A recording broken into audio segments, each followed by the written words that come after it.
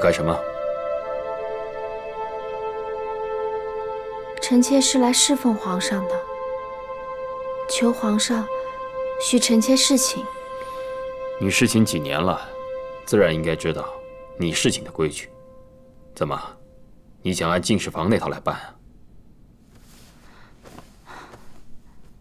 皇上，臣妾侍寝3年，可皇上不曾碰过臣妾，这么久了，就让臣妾伺候您一回吧。你一心想成为朕的女人，求人得人，朕许了你，也给了你尊荣位分。从此以后，你生是紫禁城的人，死是紫禁城的鬼，老死都逃不出。你可知道这些年，朕为何不碰你吗？臣妾愚昧。朕留你在身边，对你宠爱，自然有留你的用处。但你别忘了，你永远是贤妃的奴婢，是朕的奴婢。人前人后，别失了分寸。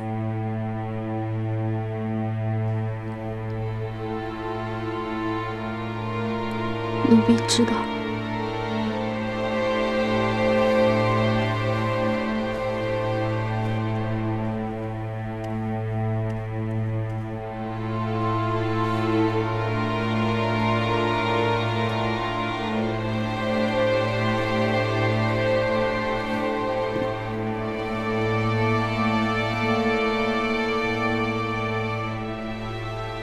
挨了谁的打？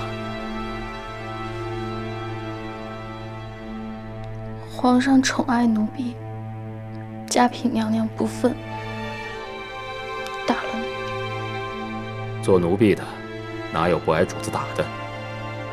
你要享受这份荣宠，就要心甘情愿受这些罪。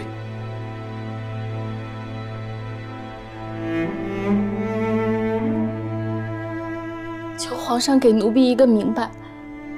皇上为何要这样待奴婢？记得朕给你的封号吗？慎，就是要你谨小慎微的度日。你该念着朕对你的好，若不是朕宠着你，你早就不知折在什么人手里了。皇上是不是觉得是奴婢冤枉了贤妃，要折磨奴婢，替贤妃出气？哼，出气？贤妃自会找你出气。朕今日要明白的问你，当日是谁指使你的？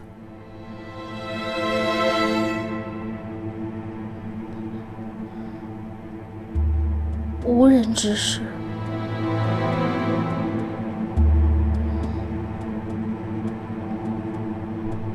是贤妃有罪。哦，是这样。那朕先睡了。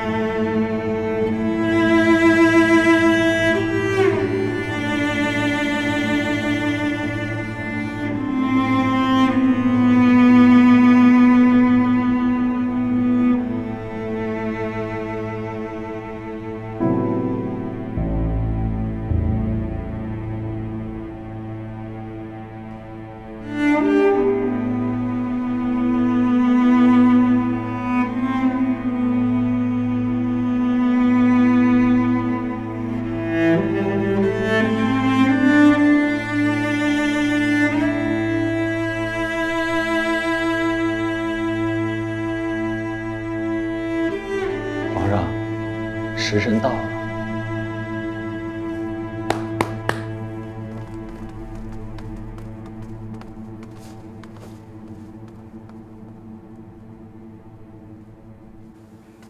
主儿，因昨儿侍寝肯定累了，奴婢准备了早茶，您喝了歇歇。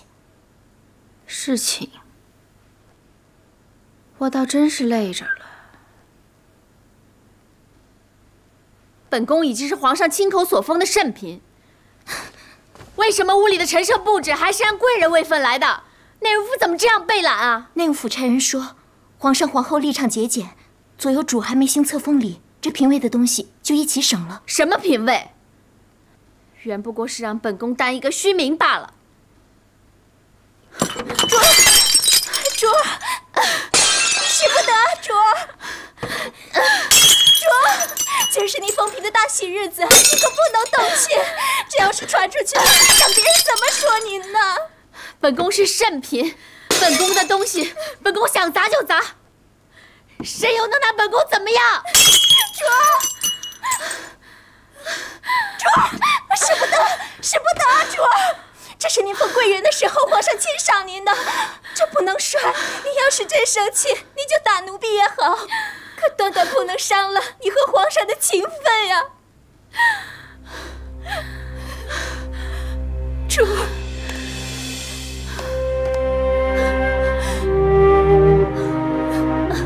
主儿，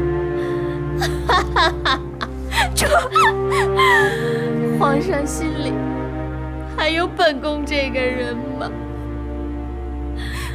本宫不过就是个玩意儿，任人作践。主儿，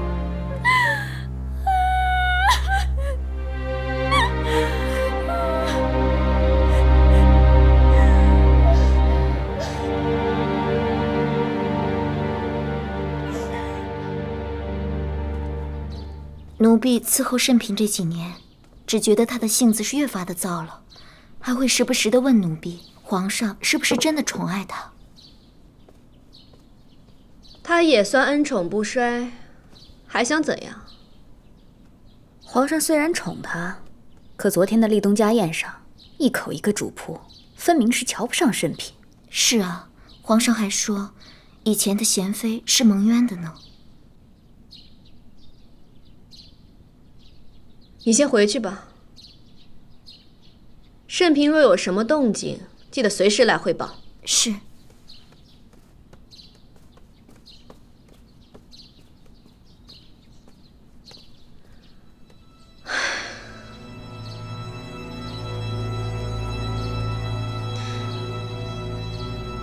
皇上会不会翻查当年咱们的事儿？如今贤妃放出来了，皇上自然要找个借口说贤妃蒙冤，否则怎会让人信服呢？实在不行就把阿若顶出去，左右坐实了他卖主的名声。可圣嫔不会咬出咱们来吗？他阿玛在我阿玛手底下当差，只要挟持住了贵夺，他就不敢说什么。不是他做的，他都得咽下去。遗嘱出了冷宫，心思放宽，甘于疏散，风湿也将好了不少。那就好。索性，镯子。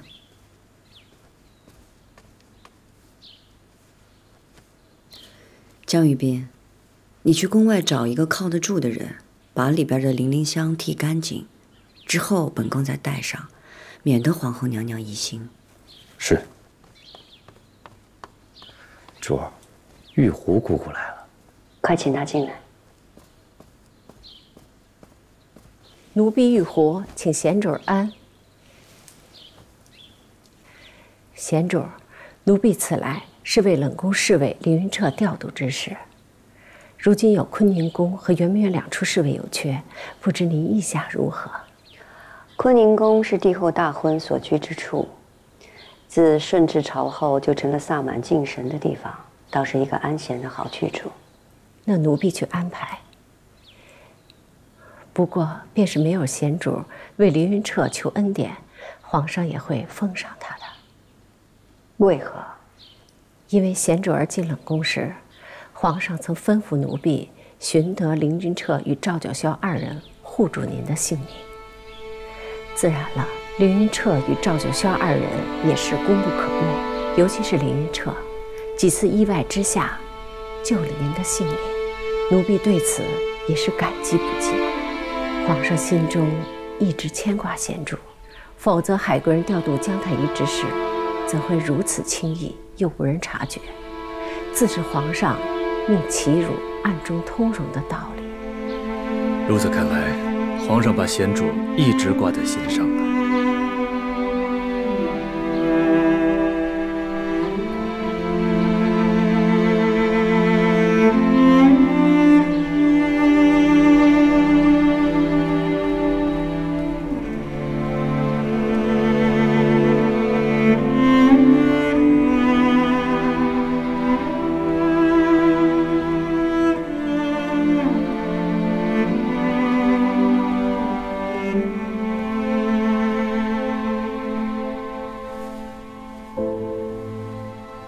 这幅画在郎世宁那儿放了许久，如今才拿了回来。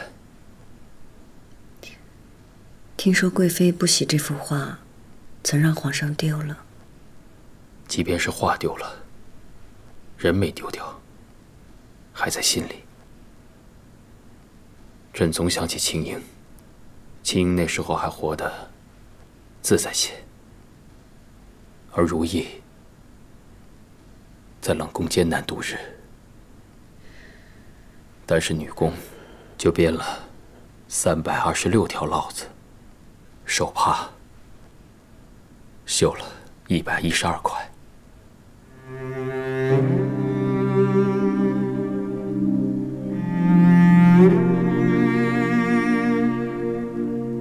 臣妾在冷宫的时候就知道皇上不会忘了臣妾，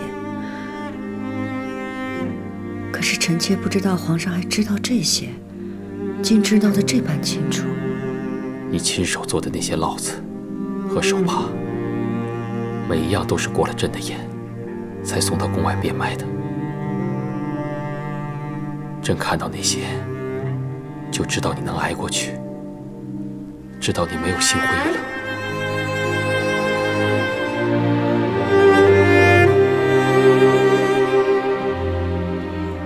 那些凌霄花在冷宫开得出来吗？有没有让你安慰一些？每年都开，开得极好。皇上还派人护住了臣妾的性命。玉壶告诉你的？这凌霄一火还能够治伤痛。朕知道你在冷宫过得艰辛，所以朕希望你像凌霄一样能活下来。朕也知道你喜欢绿莓，所以送你绿莓粉。臣妾今天用了。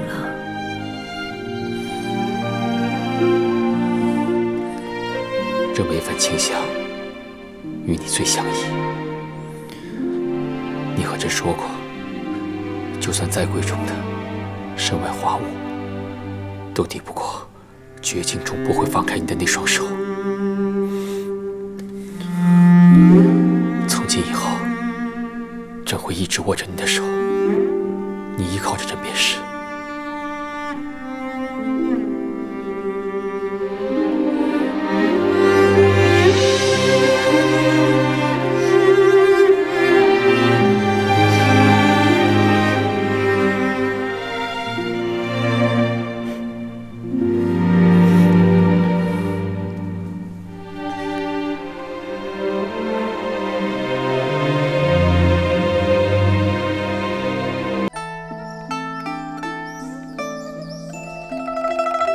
皇上，今日春宴，皇额娘送给臣妾一把童子如意。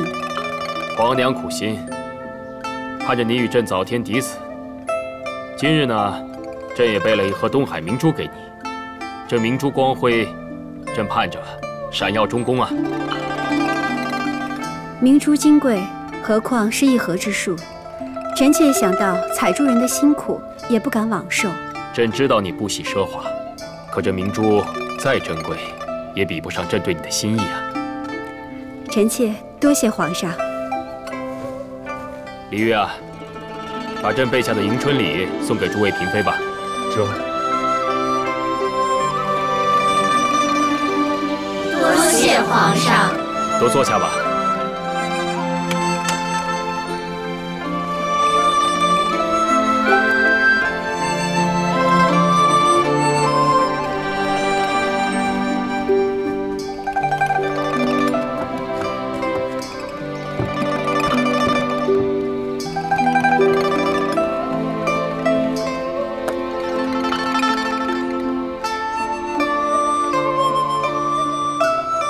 皇上竟如此偏心，给皇后娘娘的是一整盒，给咱们的却只有1颗，到底是看中皇后娘娘？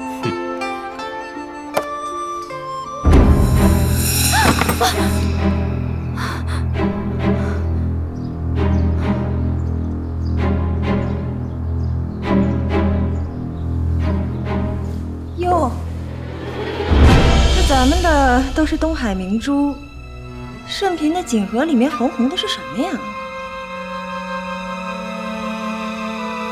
盛平啊，朕送你的礼，你可认得？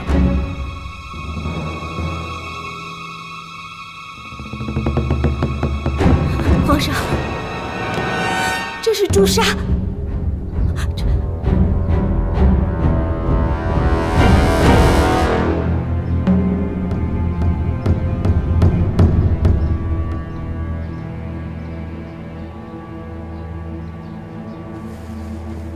皇上，朱砂有毒，您赐臣妾这个做什么？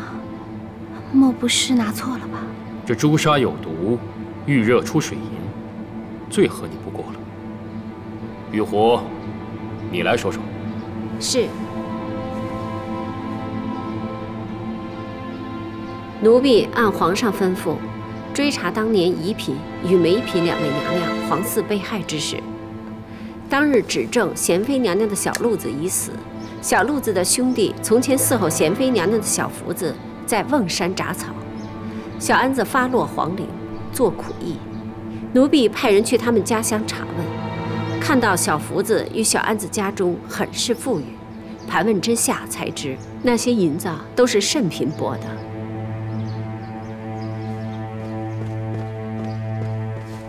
皇上，臣妾没有做过这样的事情。臣妾和小路子、小安子本就没什么来往，对他们家里的事情更是一无所知。奴婢去问过小安子，才知道当日说贤妃与他讨要朱砂之事，也是慎嫔嘱咐他做的。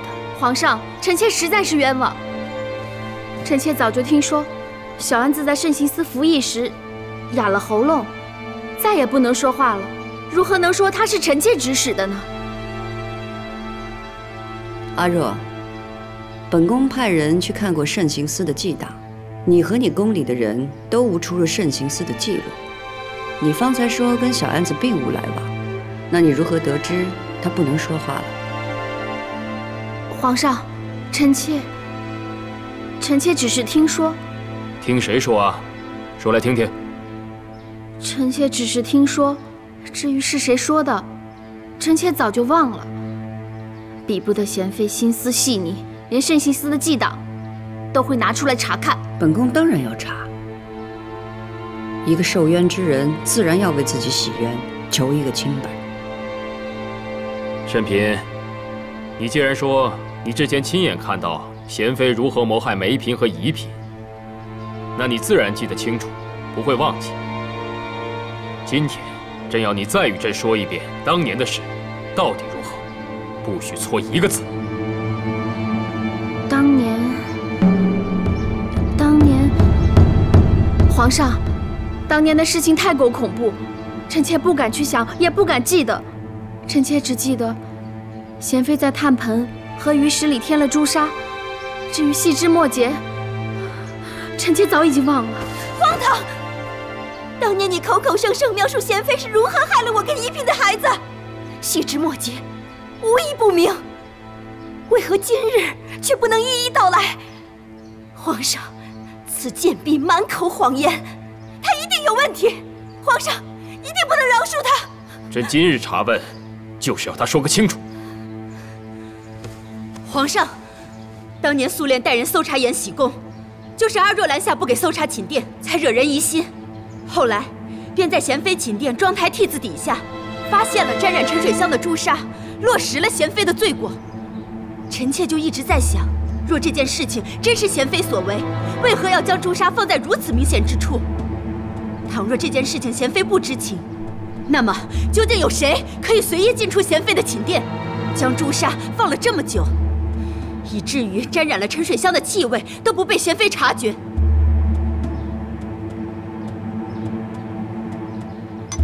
那只能是贤妃的近身侍婢了。看来除了慎嫔，也没有旁人能够做到了。